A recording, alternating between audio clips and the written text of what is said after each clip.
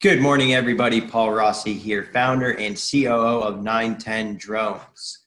This is the third webinar that we're doing in partnership with NCDPI, and we had not only did we have technical difficulties right before starting this webinar in regards to screen sharing and things like that, but we also had technical difficulties in the fact that I forgot to hit the record button at the beginning of our session. So we went through and did a live demonstration. We had a couple of the panelists introduce themselves, and I had not recorded any of that. So I'm re-recording this beginning in order to tie it in to the completion of the webinar itself. So with that being said, thank you for joining us. This webinar today is about integrating drones with mapping and modeling. We're going to be talking about the planning, execution, and processing and analysis side of 3D mapping and modeling. We have three great guests that are joining us today. We have Gulrez Khalid with Skybrowse, and Skybrowse is helping, they're helping public safety agencies better leverage UAS drones as a tool for crash reconstruction and then just for situational awareness. Also joining us is Narcisa Prykope, and she's with UNC Wilmington. She's done drone education there, worked with students, and she's flown all over the globe for data collection in the environmental sciences space. So great to have her joining us. And then our third and final guest is going to be Kyle Snyder with Clancy and Thays. He's their VDC coordinator. He's leveraging drones to do some amazing things to track the progress of construction and help keep things on schedule. So those are our three panelists. I apologize to them for having not recorded their introductions. I would have loved to have them introduce themselves to you, but that just didn't happen. So after this live demonstration, you will see that we're jumping right into conversation with these folks, talking about the three things that I mentioned: planning, execution, and analysis. So now at this time, I'm just going to kick it over to do that demonstration.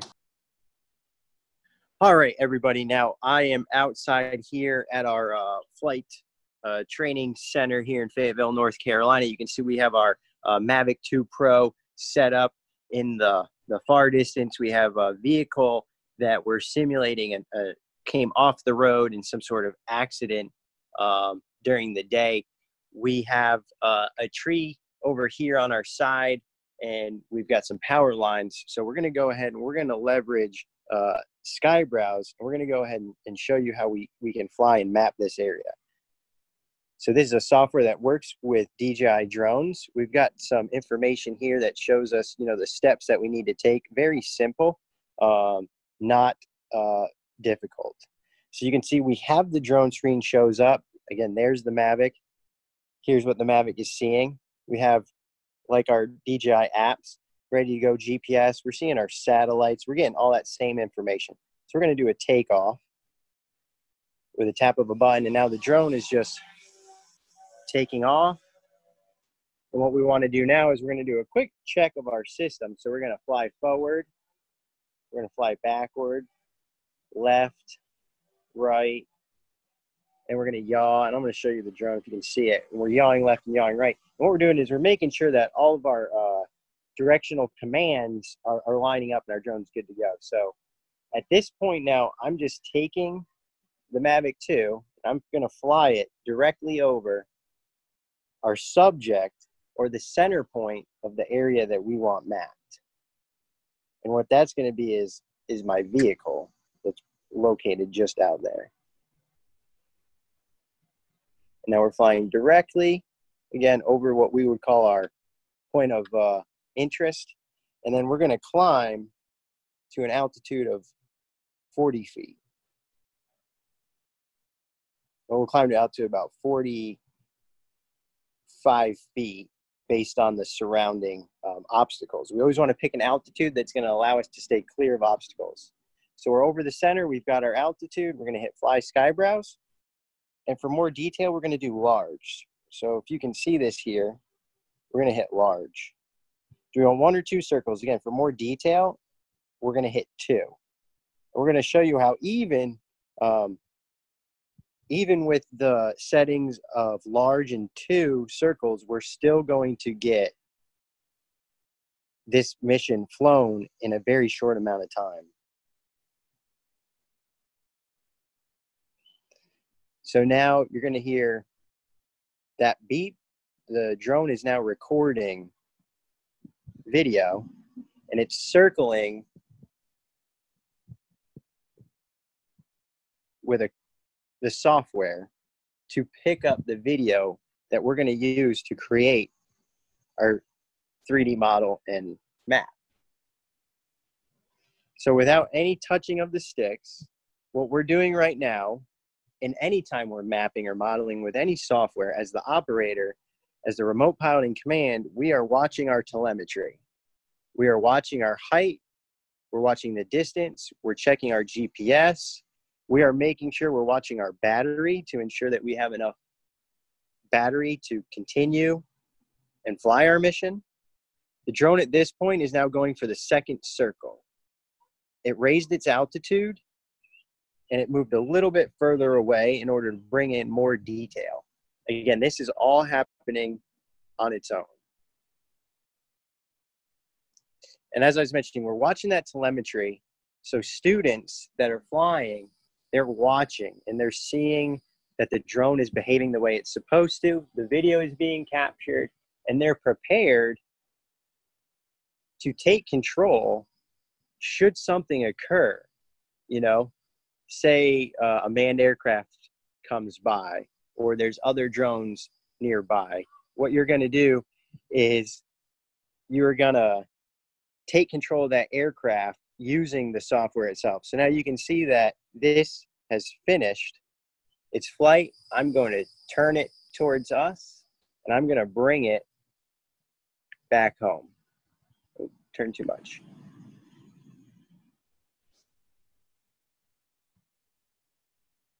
And just like that, in 1 minute and 30 seconds, the drone has collected what it needed. So from piloting, you are piloting and doing manual and auto capture when leveraging this software, because you have to get it to where you want it to go. So you're just using the typical stick skills that we learn as a pilot, and then leveraging software to get the mission completed. That right there is a live demonstration example of SkyBrowse. We're going to move inside, and you're going to see more about how we put this up and what we can do with maps and models. All right, so we're back inside. You just saw us capture the video using the Mavic 2 Pro. We've got the SD card that we are inputting into the computer. So we just went through planning and execution from the public safety side and how we're doing this quickly and efficiently in order to clear roads, not doing repetitive missions in the same area. So I'm going to bring up that screen share. And what you can see is our most recent flight right here is showing as it needs the video uploaded. So we're going to just click upload video. We're going to navigate to our SD card, which is inserted into the computer. And we're going to pull this recent flight. And now that video is going to upload. You can see down here in the lower right corner, depending on your internet speed is what's going to impact how fast this uploads. So this has nothing to do with the processing. It's just how quickly is your internet to get the video to the point of where it will begin processing. Similar to the other platforms out there, Drone Deploy Pix 4D, you upload those pictures to, and I'm just getting ahead of myself because I'm having to redo this, but we have to upload the pictures, and it's dependent upon your individual computer internet speed. Whereas once we start to talk about processing the models, that's the speed of the actual software itself. And that's where SkyBrowse stands apart, and you can process things extremely quickly. So that's the upload portion of SkyBrowse. What I want to do now is we've come to the point where I'm going to stop this screen share, where I kind of picked up and remembered to hit the recording. So we're going to have a transition right here, and we're going to start jumping into this conversation. Again, thank you everyone for joining us, and apologies for those technical glitches. So now I'm going to bring on all three of our panelists. Cool. Yeah. I can do that too, I think. Audie, get that muted? All right, awesome. Perfect. Yeah. So now that we've got the introductions out of the way, I want to just jump into these three areas of mapping, from planning to the execution of that mission flight, and then into kind of the processing and what is it that is created from this whole workflow. So I want to start with you, Narcisa, if you could kind of talk a little bit about planning, right? Okay. What goes into planning in order to create a successful mission? Can you see my screen? No. Okay, all right. That's not, I had just shared screen. Let's try that again. How about now? Yes. Okay. And if I go to full screen, then I don't know if I see you still. Okay, like this, you guys see it? Perfect. Yeah, so I had a couple of notes. I've been flying drones for over 4 years now, since I got my first fixed wing. And obviously the number one step to take care of is to get Part 107 certified. And that once that happens, I'm not necessarily going to go into details on how that happens, but once that's taken care of, or at least once you have a remote piloting command on your team, then you can start worrying about some other things. And one of the first things we always worry about when we start planning a mission is, first of all, do I have permission to fly there? Am I surveying? Am I flying in an area that's restricted or controlled, or that I might encounter towers or any kind of issues? One of the best ways to check that is to use this SkyVector aeronautical charts app. It's awesome. And then right before you go flying, the day before, it's really useful if you use this before you fly mobile app to check and see if there are any restrictions in your area or anything that you should, whether you're in proximity to an airport or airfield or airpad or anything like that. So that's number one sort of rule of thumb. Then some of the other things we always think about is, what kind of drone am I flying? If I'm flying a fixed wing, one of those that looks like an airplane, then we have to think about we have to have different considerations than if we're flying, say, a Phantom, a DJI Phantom, or a Matrix, or a Mavic, or something like that. So we always want to think about what kind of obstacles might we come across, right? Am I going to be able to have enough room to take off and land, or am I experienced enough with takeoff and landings? Do I have enough room to see what I want to see, and so on and so forth. And then the other really big thing we think about when we plan a mission is, how high am I going to need to fly? What kind of a plan do I need to make sure that I get data I can see on the ground, whatever it is that I want to see? So if I want to fly to inspect power lines, or if I'm flying just to make a map of a residential area or something, then I want to fly at different elevations to capture a different sort of size on the ground. Normally we refer to this as overlap. So essentially the overlap between the photographs, and usually fixed on an aircraft of any kind will fly along a path, right? So it goes along a flight path that we can predetermine. I'm assuming that you have to get 3D products, you have to have a predetermined mission. So you have to have a flight path. And along the flight path, you're going to be needing to take the photos with a certain amount of forward or side overlap. And with that information, and there are different ways, again, depending on the desired product at the end and the desired spatial resolution. I'm showing here an example of such a mission plan in a program called Emotion. And here you basically just make a polygon that you want to map, you select an elevation, and then you select that frontal and side overlap in such a way as to get the desired resolution at the end. So if you want to get 2.8 centimeters per pixel, then you have to fly at, say, 119 meters, so that's about 400 feet with this kind of an overlap. So just as an example, right? So, and here's kind of another view of a similar setup, but maybe with a different camera.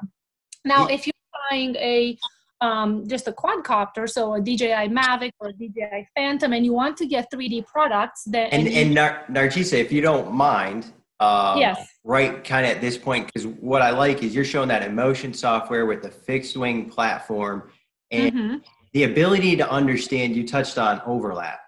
So grammetry as a science from like educators working with students, understanding what the software is actually doing and understanding different overlap, because you go in there, you know, as a mission planner pilot, you just change your altitude and the overlap kind of does its own thing.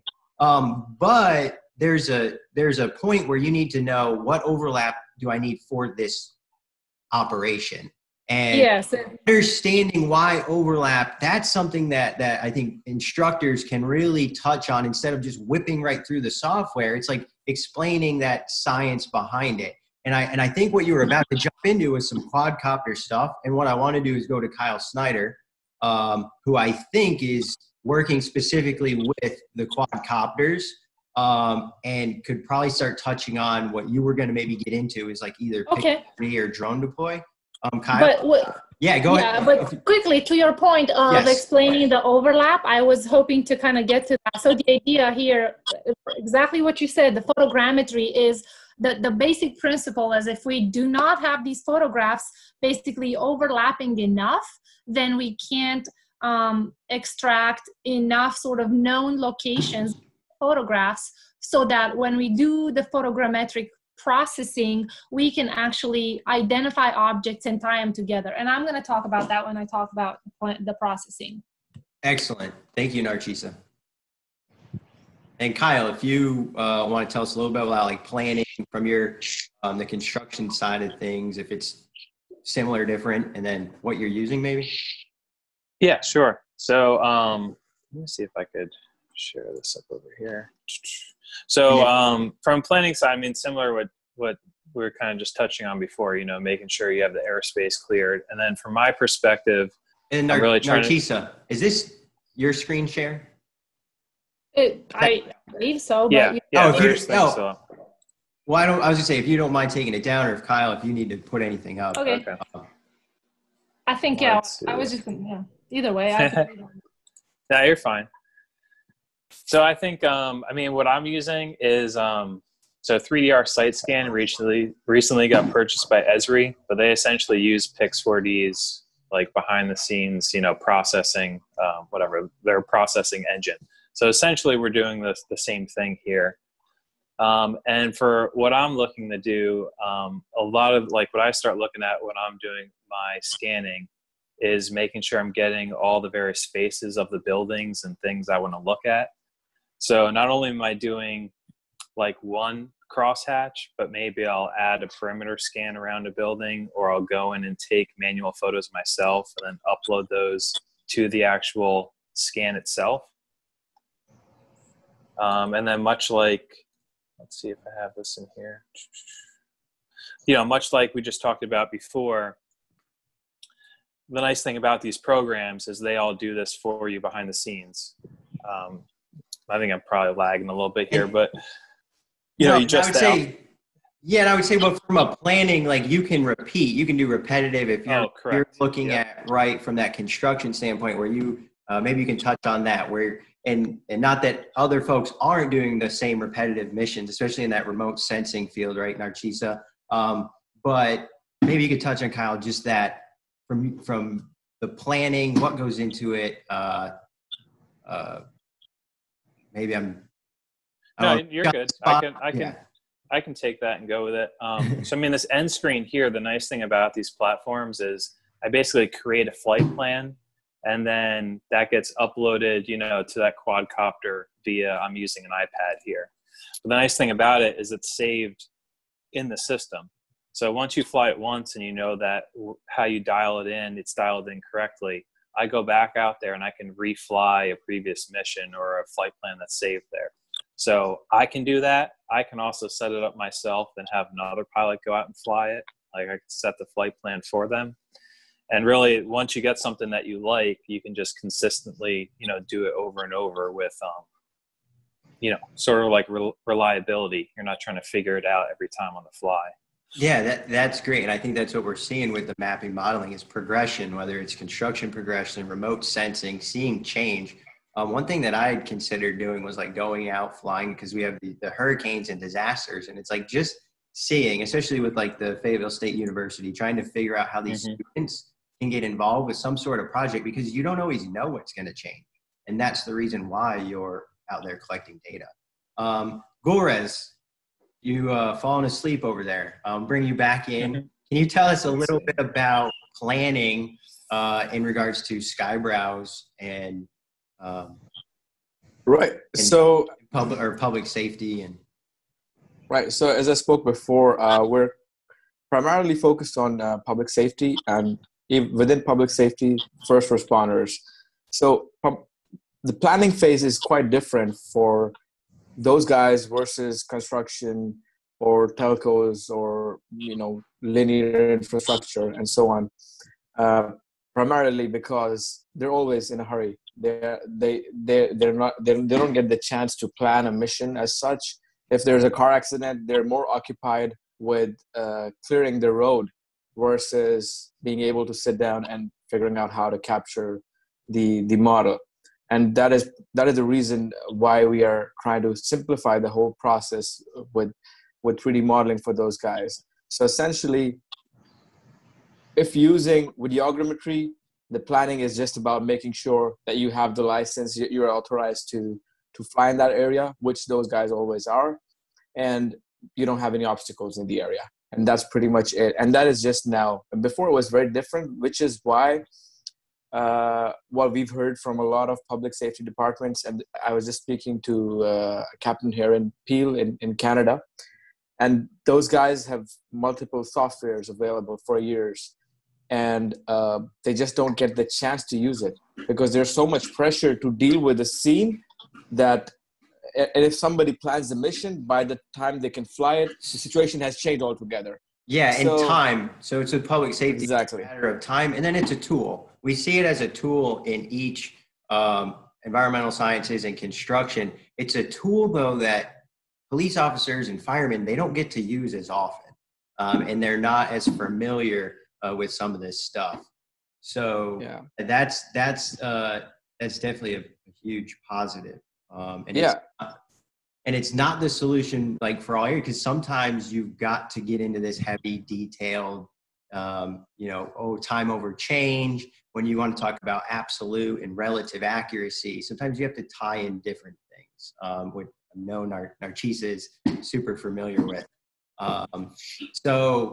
Right, but for most scenarios, again, absolute accuracy is not 100% needed. If you have a centimeter level accuracy, even that flies, as long as you're maintaining chain of custody for the evidence and that kind of stuff. Then relative accuracy, which so far Skybrowse is actually giving around less than a centimeter accuracy on all objects and points of contact. So, well, with that, let's kind of move into the execution, and maybe Kyle, I will start with you here. Executing that mission that you planned, what does it look like? And also it might be like touch on how some of these flights are automated, but you also mentioned manual capture. So what does that look like at Clancy and Thays, going out and executing a mission? Right. So some of it depends on what sites we're going out and capturing. So a lot of times if we're doing like, some sort of site analysis where it's just an open site, that would probably be a lot more automated. Where some of the sites, when we're in construction, there's a lot of people on site. So it's going to be tough to, you get into that gray area of flying over non-participants. And I've heard different people argue different things. But sometimes with an active job site with tower cranes swinging, various people, I'll more manually fly a specific area. So I think I'm a little safer that way. And then there's some areas where, like I was mentioning before, you want to get the side of the building. It's going to be tough to really automate that sometimes, where if I just get in there manually and fly it, I can do it that way. And then the last part would be more so like progress photos, marketing photos. Sometimes it's a lot better to fly it manually because you can actually see it on your screen you know, when you fly, so you can really line up the shot how you want, more like artistically than if you're just trying to automate, you know, like waypoints or something like that. And it's all data. It's just whether it's captured automatically or manually, Mm-hmm. pictures are pictures and they have the same information. So when you go out, would you say kind of like single operator? Do you try to pull a VO when you can? Do you? Yeah, most of the time it's myself. I will pull someone on the site if I need some help, but you know, we're kind of lean, and we're you know, it's tough to get people, but obviously you want to be safe at the same time. So if it's a certain mission where I need it, I can always, the good nice thing is most job sites, there's always someone on site I could pull if I need it. I don't need to drag them with me. And you're familiar with your sites, you're operating on the same locations routinely. So you're kind of the person that is really aware of the site itself, because you're looking at it from a view that most of the folks aren't, especially guys on the ground. Now, Narcisa, from an execution standpoint, because I've seen some of the slides, and then I think you could definitely share some of that from that execution, or maybe I'm pulling you off guard because of the edit there. No, I apologize. This for is that. fine. No, I would say just to follow up on what Kyle said, from my perspective, I go to sites that are necessarily unknown, and sometimes I go to completely new sites where I have to have a big. They don't practice. Sorry, guys. It's all right. It's all right. We're all living it. Gulrez, and you can touch on this quick, because from an execution, we've seen it. We just played the video. Public safety, like with this ability. Tell us. Shut up. Execution for public safety is primarily just what you did, Paul, in the beginning of this webinar. You take the drone. You're always in a hurry. You want to clear out the scene. So now this is what public safety is moving to. You just fly it and grab a quick model. A minute and 30. A minute and 30 seconds. If you're covering, let's say, 250,000 square kilometers, I'll show a model related to that. You cover that in 9 minutes, and it's all, you know. You if you get the chance to draw custom flight paths, if it's like a really large model, or you know, play around a little bit. But if you're just mapping a scene, it's pretty much just press a button, small, large, and that's it. That's just the execution. Yeah. And we'll bounce back to Narcisa here. Okay, sorry about that. That's all right. Came in right at the wrong time. But I was going to add, I always bring at least 2 or 3 hands in the field, because we have to get ground control points. So we spend a lot of time thinking about placement of those ground control points and deploying somebody, a team that actually takes control of these ground control points while the drone, we place them before the drone flies, but then we have to go back and collect them. So there's that very important piece to mission execution that we kind of have to deal with every time. In order to get data that we can derive 3D products from, with the ability to say how accurate that data is relative to checkpoints on the ground. Right. So from an because we're talking execution. And that is a part of executing. That is a mission for you, and you with the ground control points. It's a critical part. Yes. Tell us. I want you to just touch on absolute versus relative.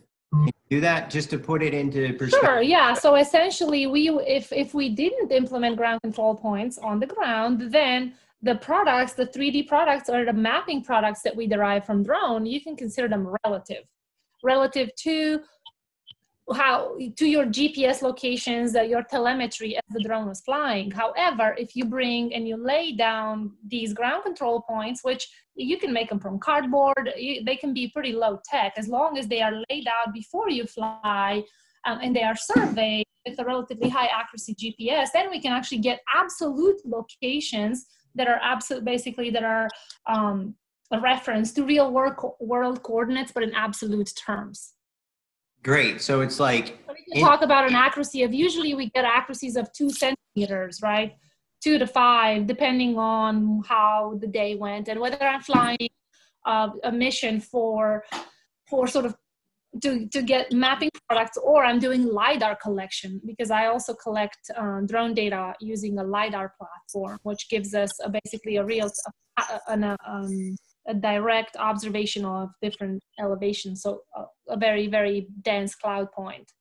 Great. And I would say, so, and to kind of bring that in, absolute is exactly where it is on the Exactly.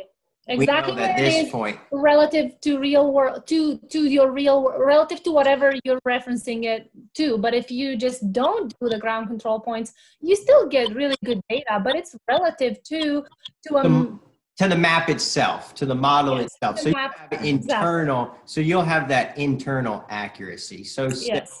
from like Can that. Go ahead, Kyle. Can I add on that? So, I mean, we ran into that in our job sites where that comes in where you're reflying it multiple times. Because if you're using the relative, it's not going to line up from one flight to the next. So one thing that we've been doing is we've actually just been spray painting targets on manholes in the adjacent streets.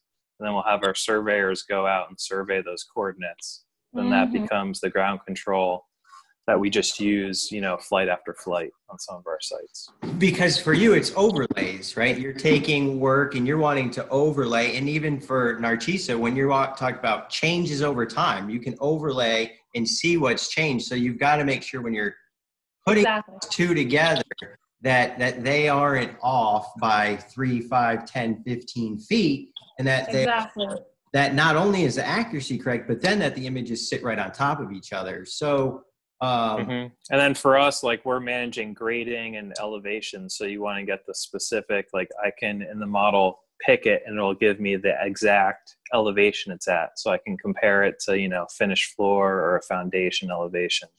Where relative, you're always guessing how accurate it is. Great. Okay. And now we kind of made this nice transition into the processing part of it, the data, the pulling information from those images that we've collected. And I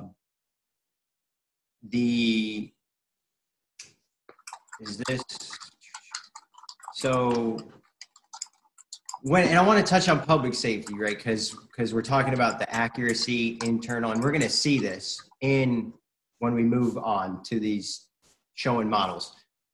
Within that public safety and within some environments, internal accuracy, like if you're surveying a car accident, a crash scene, you want to be able to know how far off of the curb was this tire.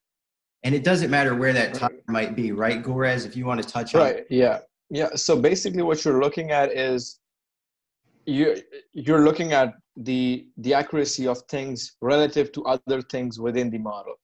And that's the idea. So if you've got a car contact and you've got some debris, sometimes you want to match how far that debris is from the car, just to estimate how hard the car hit that point of contact. And so the measurement is from that debris to the car, or from the other car to this car, or from the curb to so it's always in most scenarios, what you always need is accuracy within the model itself. So from that point of view, of course, relative accuracy may not fulfill the requirements of other scenarios, but in this scenario, the problem that the public safety guys have been facing throughout has been time and simplicity, and not a problem with accuracy, because that's something they can deal with as long as it's a centimeter or two. And it's relative, right? So, yeah. Awesome. So then, Narcisa, if you can kind of take us into this processing and show us some of the projects, maybe if you have any examples or photos that just you can speak to. And you're on, if you can unmute yourself, Narcisa. Okay, all right. Really brief, and I'll speak to just very briefly. I collect data with just RGB, so electro-optical, multispectral for vegetation types of applications or agricultural thermal data for different applications that have to do with runoff or pollution in streams, and then LiDAR.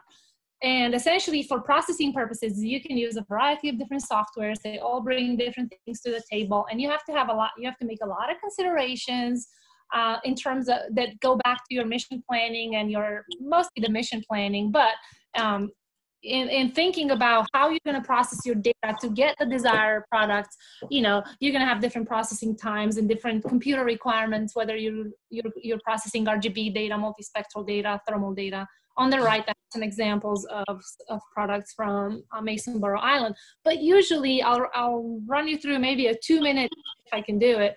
How do you take those photographs? Because what the drone essentially does is it has a GPS and it takes a bunch of photos. Now, let's imagine we're just doing RGB imagery, right? Then what you do with that, those are just photographs that essentially have a timestamp, and they have some information about that, a lot of information actually appended to each photo. And then we bring that photo in, say, and I'll talk about how you do it in Pix4D, because Pix4D standard and it underlies a lot of other software packages, and it's really nice. But again, depending on what kind of imagery you've collected, whether it was RGB, multispectral, thermal, you can get different things out of it, basically. So what I wanted to do is go through a very, very quick, I'm not going to go over what all of these things are, but just to say that in the sort of photogrammetrically, how you put stuff together, how you put these photographs together, is really important. There are some key parameters, and maybe just I'll go over some of the really basics of how do the photographs get put together to get those final products, those nice 3D maps. So the big critical piece is key points. So as the drone is traveling along its flight path, it's taking photographs from, it kind of yaws and pitches and advances movements, right? So it's going to take photographs that are slightly off balance. So essentially what any software mostly does is it finds these things that we call key points, and they can just appear in photographs, smaller, larger, rotated sideways.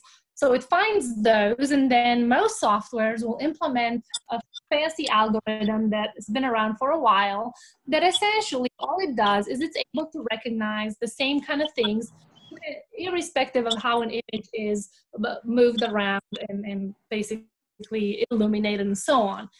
And then what it does is it matches those key points between those overlapping images. Remember how we talked about side and frontal overlap, but this is the point right here. This is why things have to overlap, so that when the software identifies these key points in many images, then they get put together. And essentially you can start from each of those key points. What you see here on the right, top right, is what we call a very sparse point cloud. So all of those key points get extracted to little clouds of data, and then those clouds of data become densified with the additional images. You can start kind of getting a sense for what's happening there on the ground. And then as we proceed, then all of these key points, they get stitched together into what we call a 3-dimensional mesh, right? So that starts giving you an idea of what things look like from all different angles. And then we can start generating our 3D products. So one of the most important 3D products that we can get from drones, and this is why drones are so powerful, is because they give us this third dimension that we don't really get from satellite imagery unless you do fancy things with satellite imagery. But we can essentially model all the objects that are on the Earth's surface, right, and create what we call a digital surface model. We can actually, depending on what kind of drone we're flying, we can also derive a digital terrain model. So we can look and see what does the ground look like with very high resolution if you remove all those objects, right? And then finally, the other nice product that we can get from drones is what we call an orthomosaic, where you do take that surface and you colorize it essentially to get an image like that basically gives you have topography and vegetation and dunes and also nicely, colorfully, visually pleasingly colored. That's it. Awesome. That's awesome. All those different from pictures, right? And as you said, some of the different final outputs that you get depend on if you have some thermal or yes. Some folks talked about, I think, the last two webinars we had for the DPI Wednesday, Thursday, we talked about NDVI sensors, thermal sensors. Exactly, multispectral, yes. Multispectral. So the ability to capture images, and then we get all these exports that tell us different pieces of information. So, Kyle, could you touch on, how are you leveraging some of these outputs in order to create, information, right? Taking this raw data, like Narciso walked through, it's taking that raw drone data and it's creating these products. And then how are they kind of leveraged? Yeah, sure. So let me pull this one over. So, I mean, going back on that, there's, kind of those three file types that we were looking at previously is, like that 2D image. And then from my point of view, we're getting like a 3D point cloud and a 3D mesh file. So the 2D image, I mean, that's getting a lot of just people like it to get like an overall view of the job site, marking it up. Maybe they're going to draw some logistics stuff on there, putting some comments on there. And then the 3D point cloud, that's where we're actually getting into overlaying that with some of our 3D BIM modeling data because the other thing I'm doing is we're doing some virtual coordination of the building itself. So now we're able to kind of overlay this virtual space with the reality capture that we're getting of our job sites. So those are kind of like the two different areas where I'm using those different file types for different purposes. So it's just the beginning. When you get the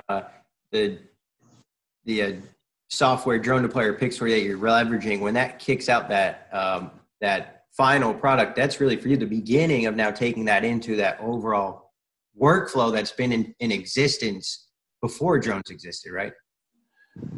A little bit. There's some things that we're doing with drones that we couldn't do previously. So, I mean, so I'll kind of start from the beginning. So this is one thing we're doing is really evaluating the existing conditions of a site. So I'll probably catch up, but this is a project downtown Raleigh. So, I mean, we can come in and we can actually what's nice about these drone software is they're building a lot of really great viewers in to kind of view and analyze the data. So we can cut sections of the site, look at heights, profiles of things. And then for me, we're also use this when we're looking at establishing our tower crane. I can come in and I can actually just dimension heights of the buildings around by it. So we can verify, how tall things are. So we're going to clear it, make sure we're staying a certain distance away. We've also used it for measuring like power lines. So I can actually pull a dimension because you're not going to go out there with a tape measure and pull it up to the overhead wire. But in the drone scan, I mean, as long as we're within, a few inches, I'm not too concerned about the tolerance. So using that to analyze, like the overhead wires, that's a big thing that we're doing. And then this is the last one, and I'll turn it back to you. One of the fun things we did is I could take this 3D data, bring it into our modeling space, and we were looking at where to place one of our webcams. So we got all the model data for what the camera lens was like. So I could throw it in the model and we could make sure that, hey, if we put the camera here, we can capture the entire building in one shot, or if we would have to, adjust it through construction. But it's really being able to analyze the existing conditions. Definitely a fun one right there. That's for sure. And it's going to eliminate you having to make a camera adjustment a couple weeks or months down the road, right? Yep. And then let's see here. The one that always gets a little bit of traction with people, if I can find it, boom, is during construction. We're doing it a lot for like our concrete pours. So it's always, it becomes a big thing with all this reinforcing. And now we have these like post-tension cabling that runs through there, really being able to coordinate everything that goes in there, being able to just get an overhead shot. You don't realize how hard it is to see where things are when you're standing on the deck or on the ground, where when you get up and actually get like an overall view of the job site, it kind of becomes like a lot clearer where things are. So we kind of have a whole process where I'm really just using that 2D image. I'm not even dealing with 3D geometry. just that Yeah. stitched ortho mosaic, and we're overlaying drawings on that. So we're back checking our work. So that's kind of like during construction, kind of some workflows I've built in. Yeah, that's phenomenal because that's a lot of space and you couldn't capture out of the ground, maybe imagery. And then once you pour concrete over it, you know, you got to go back in there. It's archived data. Thanks for that, Kyle. With GoolRes, I want to bring up here this map that has finished processing from our flight in the beginning of the conversation. So you can see here, and I want. Could you go back to the main screen, Paul? Yes. Just 1 second. Let's show something. So you've got the map here, but if you go in details, click details, because we're talking about primarily analysis of what you've captured. So here you can see where the map was flown, the flight path. You can get the flight details on the left side in the menu, and you can share, etc.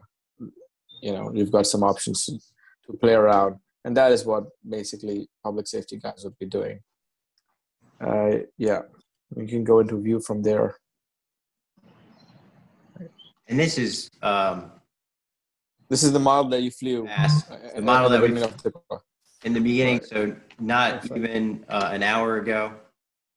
And having this up, we can also show on other, you know, the softwares. Once you get to this point, it's just a matter of how you get to this point. We're looking at similar things, and we're going to be able to pull similar data. So we've talked about measurements, and one thing we've talked about is accuracy. So I'm just going to real quick get this line out here.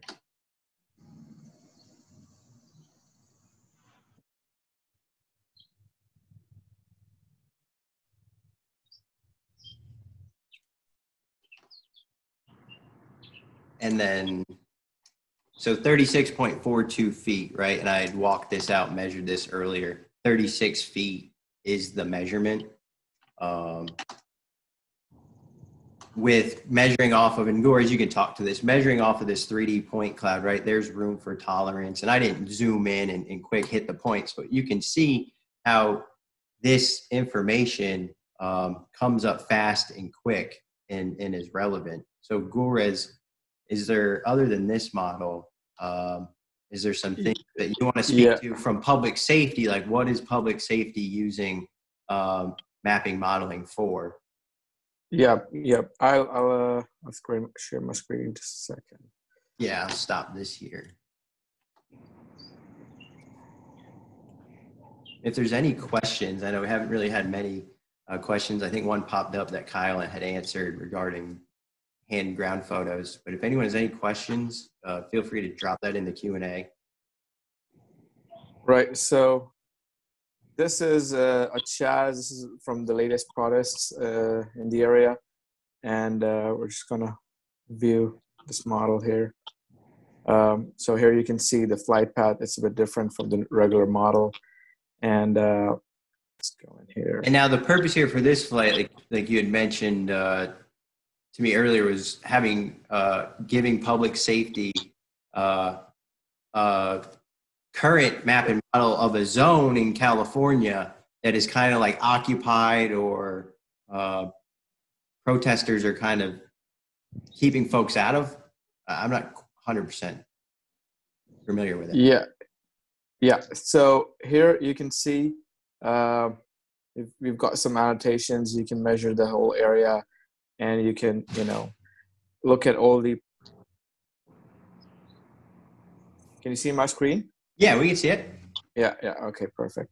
And then how you can play with the data is basically you map out distance to distance. And for public safety, I would say, is just being able to see things, right? It's not always taking measurements. When we talk accident reconstruction, it is about getting certain things. But for public safety, you know, schools, active shooters, there's all kinds of scenarios where quick mapping, like we're seeing here, and what you're doing with public safety is important. Yep. Data isn't always And numbers. What I'm trying to get is that the data isn't always numbers, or a end product that we see. Sometimes it's just being able to observe. right. Yeah. I'll quickly switch over to a different model as well. I Yeah. want to yeah.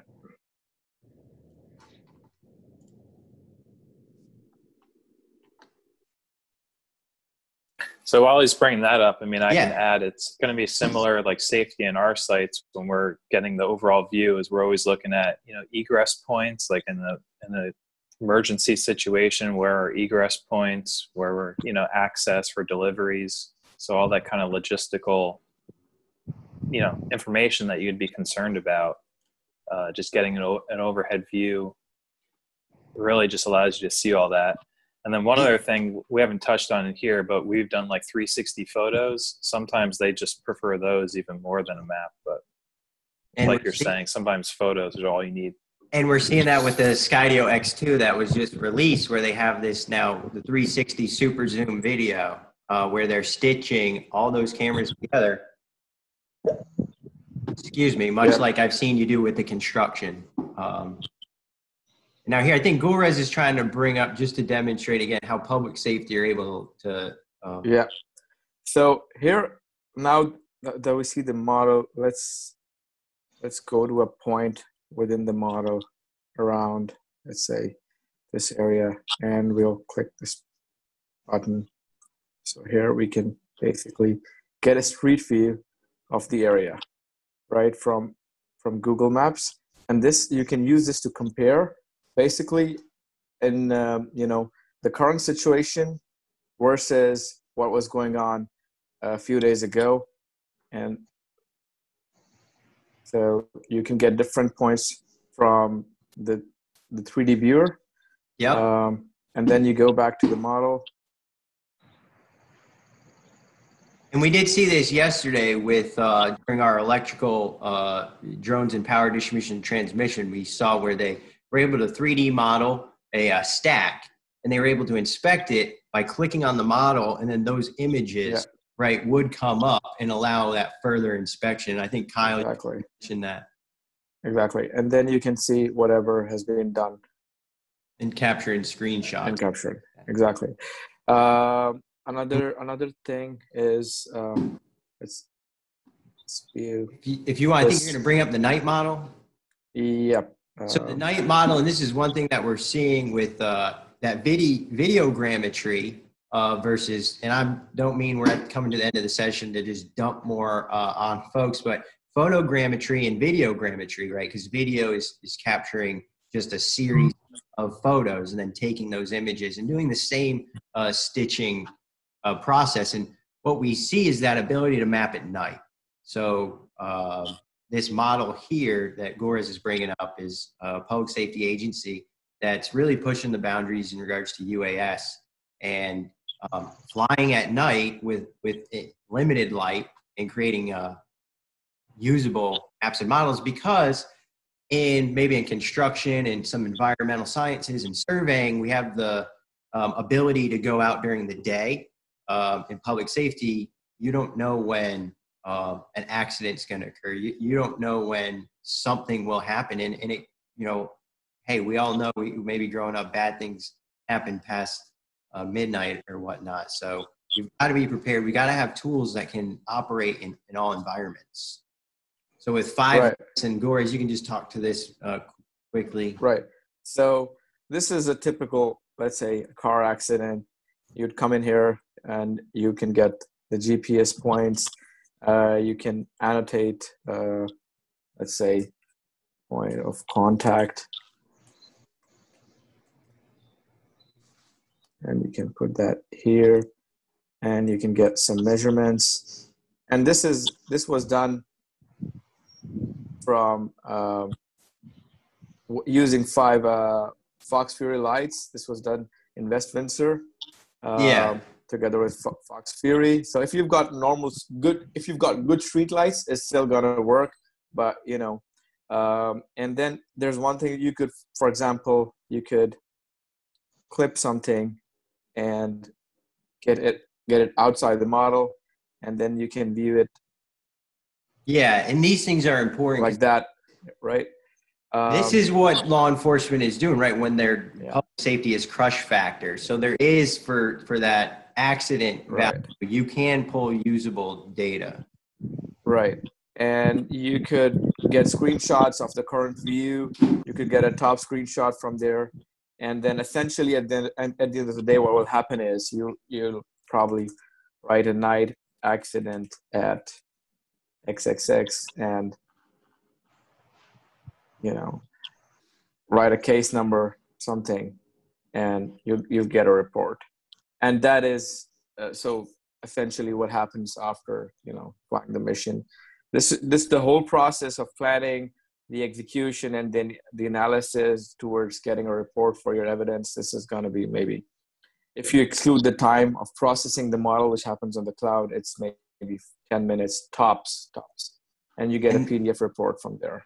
And this is exciting, just with the dark and the ability with the video versus photo. There's just the industry is moving so quickly. So for educators, really, there's information out there to connect you. And I think that the equipment, which we didn't really touch on, but I do in closing, would like each of our panelists to touch on, just mention the equipment that they're flying, because we did a intro to the current drone platforms and talked about the Mavic, the Phantom, even the EB, the fixed wing, which Narcisa, I believe you're operating. So because we want the folks to know that they can do this with students in the classroom. They don't have to have $50,000 drones. Yep. So, right. So for this model, you can see here, if you just go in the flight, basically you need all of this data as well to have a strong, you know, support for your evidence. As it's from Matrice 210 and the camera type, and you've got all those things here, which you can just pick off the flight. So this one was flown using a Matrice 210. right on. All right. Go ahead, Narissa. Yeah, and Narcisa, I was going to say, if you can give us kind of closing statement. Wow, I don't mean to make this seem weird, to just be like, hey, mention the drones that you fly and then close out. But if that's all right, if you don't mind doing that. Yeah, sure. Yes. So I would just like to add that I have been teaching a drone class at UNCW for 3 years now. I actually have an in the curriculum. So I am happy to, if any of the educators would like to get in touch with me, I would actually be happy to share my syllabus. And I do all the training. I do hands-on training with my students using DJI Mavic drones. They are cheap and they're easy to maneuver. And now, I mean, they're absolutely fantastic for teaching purposes. And like I said, I have a lot of modules that I would be happy to share.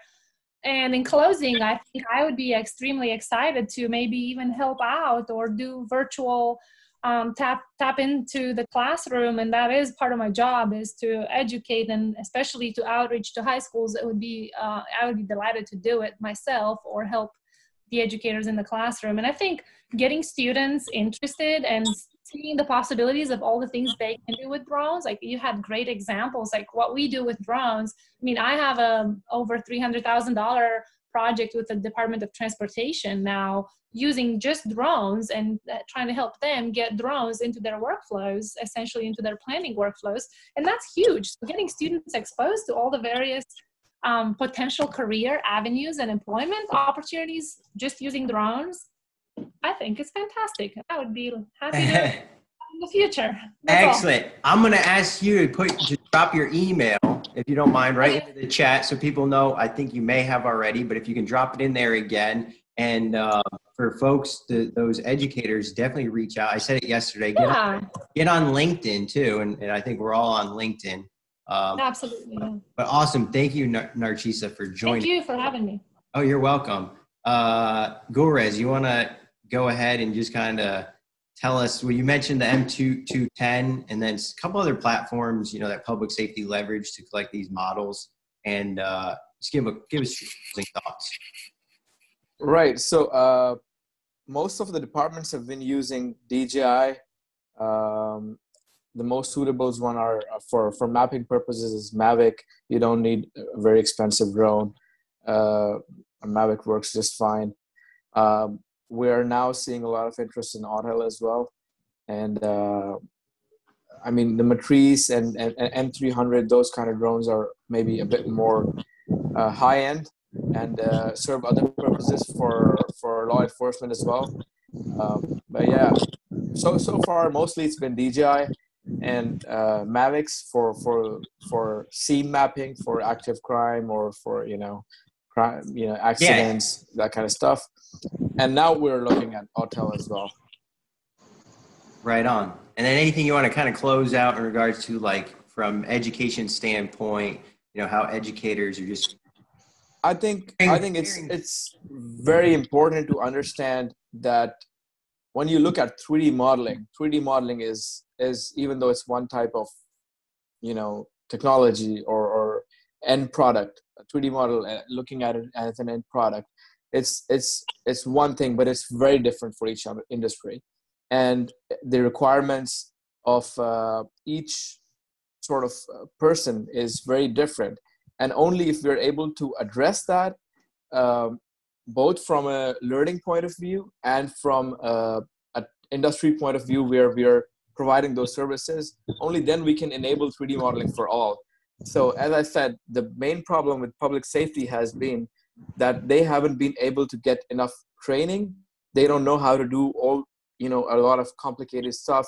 To be honest, even myself, I'm not an expert on drones, but I've learned fairly quickly because I'm working on a solution with public safety that is now catered to just them. So what we should think about is looking towards things that are suitable for each vertical and trying to address those verticals separately versus creating like a one for all approach. Right. And all these around, you got fire courses in the high schools, right? They're teaching fire, and the drone is a tool. So it's if we can get the students at the younger age engaged hands-on with drones, that I know is what's going to help really like take this industry forward. The younger folks coming in, much like we see, is saying, hey, I understand this, and this is a benefit. So thanks for that, Gulrez. Kyle, gonna hand it off to you and just let us know, what is it you're flying, right? And then how is that the WeWork building behind you? Yeah, whatever side I'm on. Yeah, that one, the lower. Okay. That's it. All right. Sorry about that. Anyway, go ahead. You're fine. So, I mean, I've been flying the DJI Phantom 4 Pro since I started, but we have some other people who have been flying the Mavic Pros, like they mentioned. I mean, they're essentially, just over $1,000, and you can do anything you need with them. So, I mean, it's a great, entry into that market. And I would just say, like, going forward, we're starting to implement it on more and more jobs. It's starting to just be a standard. We do have some people that are dedicated drone pilots and, collaborating with some people like yourself who are really focused on the drones themselves. But we're also starting to certify, assistant project managers or people who have other roles. So to me, it's like coming up, if you have the skill of flying a drone, I mean, it's only going to benefit you in whatever career you go into. It's just another skill set you have. Because I'm finding a lot of people, they're not dedicating 100% to doing drone work. They're doing a number of things. And this is just, another skill set you have, being flexible. Yeah, that's a good point. Because with growing up and even in the military, it's like when you sit down, if there's an open position available and you're sitting next to the guy or girl that it's you and him or her that's going to get the job, and the person saying, well, you both have this, you both have this, you both have this, oh, but you have a Part 107 certificate, and you've got 20 hours of drone experience, oh, you've never flown drones before. That right there is kind of that potential leg up for that project manager position, or what you mentioned. So that's a great point to make. Looks like questions answered. Gulrez is jumping on that. Gulrez, at this time too, Kyle, if you don't mind dropping your information in there, maybe an email, and Gulrez, if you drop your email in the chat so that folks can reach out and connect and ask questions. It looks like Scott Gulrez is asking some pretty good questions regarding to the night mapping. Yes, and I'm trying to answer. Yeah, and I'm gonna. Yeah, and I'm gonna wrap up here, so I don't want him to get missed. And Scott, just try Skybrowse for what you're saying. just give that a try. And then Narcisa, Lashonda, I don't know if you've seen, she asked a question. She's at We connected, yes. Awesome. We connected on LinkedIn already. We're on. Great, awesome. This is what this is all about. Yes. Thank you to all the panelists. At this time, what I want to do is you guys can go. I'm going to kind of let you guys leave because I know you probably have stuff to do. And I want to stay on here with any of the instructors with DPI that just might have any questions that they want to ask, and just do a closeout statement with them. So thank you, all of you, for joining. And I really look forward to talking more. And I do think that there's going to be opportunities to bring, more educational information, at least to the state, because they're really trying to push and help get kids that information. So thank you, all of you. Thank you. Oh yeah, thanks for the invite. Bye. Good to meet you all.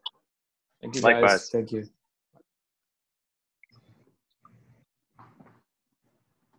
All right. Well, that was a really great session. I did see some folks may have dropped off, but at this time, if anyone that had tuned in has any questions, and not even specific to what we just talked about, but anyone that's been tuned in for the last 3 days that's seen the current drones webinar, the drones in transmission and distribution, or this drone mapping, if there's kind of any questions, not really seeing any, nothing popping in. You're welcome, Paul, Matt. And if you guys have any questions about hardware or software, 910 Drones, we've developed a industry partnership with NCDPI. We do training, sales, repair, and services out of Fayetteville, North Carolina.